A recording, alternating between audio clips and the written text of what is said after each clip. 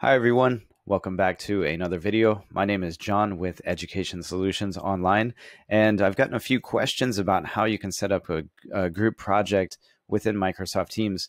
And so I would like to show you how I set up my group projects. And in this particular one, I set up partners here to work on a PowerPoint presentation simultaneously.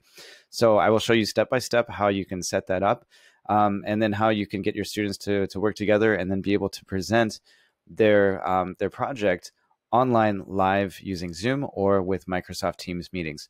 So if you like this content, please do be sure to give it a thumbs up, and also please do subscribe to the channel so that you can be updated with any future videos that come out. So thanks a lot, and let's get into the video. So before we get started into actually how we do group work online or in a hybrid style, the first thing I would like to touch on is why it's important. And if you look at the World Economic Forum's new vision for education here, we can see that among the core competencies, collaboration comes through as the fourth most important one as far as how students approach complex challenges is concerned. So getting them to work together with a partner or with other group members is incredibly important. But if you also look at this now, we can see that they would also use communication. Creativity comes into this as well, because they're actually producing a PowerPoint slide, and they've got to do research together here as well to create something on their own. And they're also, as long as the project is challenging enough, they can also cover the critical thinking and problem solving skills as well. So you can really hit on all four of the core competencies of 21st century skills here by completing group work. And also keep in mind that this can be done even if you have an in-class face-to-face classroom with all of your students here. You can still get them working on Google Classroom or whatever LMS that you're using, if it might be Microsoft Teams as well. And it also works for a hybrid. So you might have students who are at home learning virtually, and you could combine those students with people who are in the classroom physically, or you can have it completely online. And that's what I'm going to show you how I'm doing it completely online here. All right. So the first thing that you'll want to do is get a list of all of your students along with their email addresses and put them into a Google Sheet or into an Excel spreadsheet. So what I've done here is I've taken, I've blurred out their names just for privacy issues here. But I've put them into, I've got 10 students in this class, and I put them into 5 different groups. Now, let's say if you've got 20 students, then you could put 4 students into 5 different groups and make it work for you. So however many students you have, that's what you'll do here first. And then I color code each one of the groups. So I've got group 1 is orange, and then we got a light orange, blue, green, and then purple right here. So once you get your email spreadsheet all set up with your students' names and their email addresses, then you're going to switch over to Microsoft Teams. And let's take a look at Teams and see how you can take these student names in your list and with their email addresses, and then place them into specific groups. So now let's take a look at Microsoft Teams over here. So I'm looking at my second screen right now. And once you open up Microsoft Teams, I've already created mine, but I'll just show you very quickly how you can do that. You'd go to join or create a team. And right here, this very first option, you would create a team. And I'm making, in my particular case, I made a new class here. So if you've got several different classes, then try and get creative here with how you name everything. But for me, I just wanted to try this out with one class. So all I did was just made group 1, 2, 3, and 4. And then you go ahead and you would apply this. So let's just say, for example, if I were to make group 6 and try this out, as soon as this creates a team, you should see this populate onto Microsoft Teams right here. And then you're going to search for your students. So that's where you can go back to your spreadsheet, and you would take the email address from your first groups. You've already organized your groups. So you take the email address and you would copy that, paste it in, add the student, copy it, and paste it in for each of the students.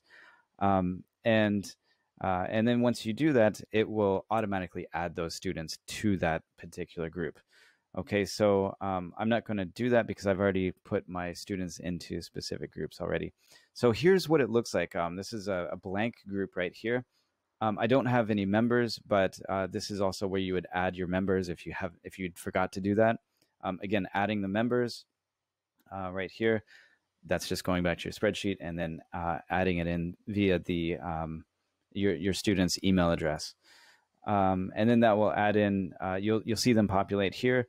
And then what you're going to want to do is you'll come over to Files, and I'm having my students collaborate on a specific assignment, which is where they've got to create a new or invent something new or improve on a current product right here. So they've got to create a PowerPoint presentation. So I came over and I made a new PowerPoint presentation right here. And I called it Group 1, Group 2, Group 3, and then placed their names in there. So let's take a look here. So once you create that, then the students can start editing. I'll take a look at one group right here, Group 1. And what I've done is I've already set up their files. So we've got their Group 1 PowerPoint. These students are currently in breakout rooms, and they're supposed to be working together to come up with their particular idea. So we've got right here, we've got Group 1.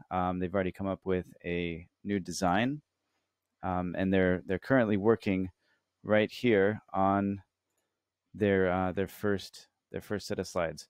So you can kind of you can go in and out. You can even start a conversation with your students if you need to, right here. So I can see the changes that were made. You can see that both students are working on it right now. So I'll close that out. And then you can jump over to Group 2 as well. And you can kind of jump in and out. So there's Group 2. I can see how Group 2 is doing. And I'll come over here. This is the file that I made for them. And we've got here, should have there is Group 2. Okay, and we'll see how they're doing right now. And as soon as this one opens up, we can see, okay, they've got a few more slides. That's really good. And they're coming along quite nicely here. Excellent. So it looks like they're working together right here. Perfect. They've already at least set the design for their product, and I can tell that they're doing great. So I can also see any changes that were made as well. So in the following class, these students are going to, one of the students will share their screen and they'll do a group presentation here. Okay, so finally, once you have your teams all set, you've set up their PowerPoint presentations, and you put them all into their separate teams, and everyone understands what's going on with the group project. Then I put them into, we're using Zoom at the time, so I suppose you could actually use breakout rooms in MS Teams. For my particular class, we're using Zoom. So I put them into the individual rooms. I assign them to specific rooms here. And with our breakout rooms, of course, this is according to our groups. So right now my students are in the breakout rooms here.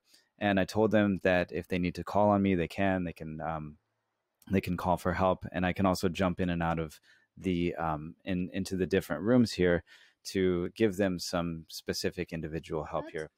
You bring it to the store or send it, or we will send the expediter. This is bring a branches you can receive by buying this backpack. This backpack is a project in collaboration with an Apple. So we think we want to sell with a target of 2 million yen. We mainly work for 4 items. One is solar energy. Second is GPS. Third is design, and finally is collaboration, request for other companies. So I really do hope that this was useful.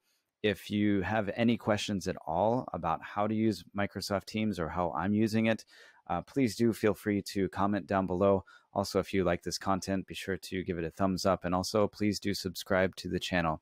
Thank you so much, and I'll see you all in the next video. Adios.